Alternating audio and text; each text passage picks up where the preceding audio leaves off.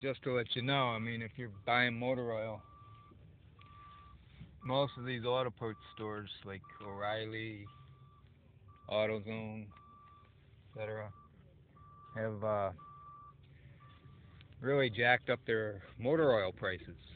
Minimum now is like $21 for 5 quarts, and for a single quart, usually minimum is $4.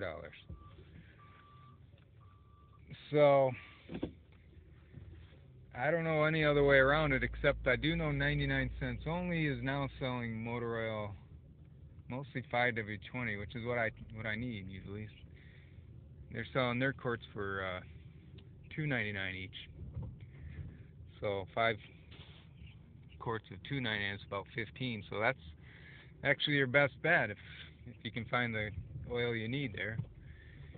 It's semi-synthetic. Last time I was there, and then they're selling it on a regular basis now. So you might want to try that instead of save maybe $7 or $8 if you avoid AutoZone, O'Reilly, and those kind of places.